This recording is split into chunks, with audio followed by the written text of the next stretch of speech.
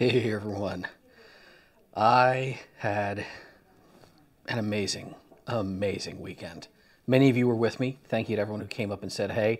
I'm of course talking about ShmooCon, one of the best ones yet. I have attended every single ShmooCon.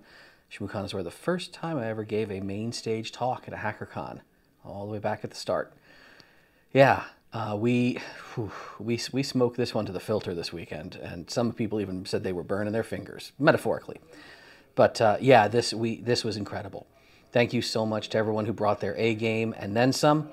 I'm still in town. I'm not at the Hilton though. You can kind of tell. Bonus points if you know what hotel I'm at, if you can figure it out.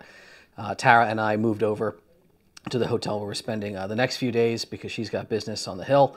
And then I've got business around here as well that I don't talk about. But I am going to talk to you about hotel TV remotes. Yeah, I had shot this little ditty using a flipper a while back. And again, I love kind of talking about fun, little, simple hacks to make your life better. We talked about the door strap, the deadbolt strap, and everyone who got one of those, enjoy. They're on the website. I don't mention if you didn't get one from me at ShmooCon. But if you are also on the road and you're in hotels a lot, this video might be for you. Kind of reminds me of a story my buddy Ray, Redacted, was telling me about when we were hanging out at Shmoo, about comic book characters and sorts of things involving TV controls. Other kind of magic that you might know if you're an insider in the IR blasting industry. How many of you got free parking this weekend? What? No, I shouldn't talk about that. Watch this instead. Stay safe out there. Hey everyone. Maybe you've had this problem before. You're staying at a hotel. The hotel in-room entertainment has allegedly all kind of amenities and good stuff, but it's really not that great. You know, you can choose from various pre-programmed baloney, local programming, but what you can't do is switch yourself down to the actual inputs, the HDMI, the things like that. We could try menu. What does menu get us? Well, you can access a bunch of other paid features, right?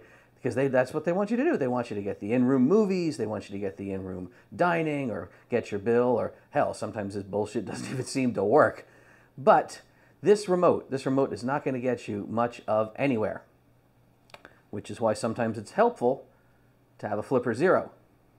Yeah, the FlipperZero, among its functions, are that infrared blaster, right? So if I go down here to infrared, what do I have programmed in there? Well, I have some save remotes that I pulled one off of GitHub, in fact, was the LG Hospitality Television Master Service Remote, which includes some additional functions that my room remote does not have, like, for example, input control. Bloop. Hey, how about that? Let's switch it on over to HDMI 1, and we are in business.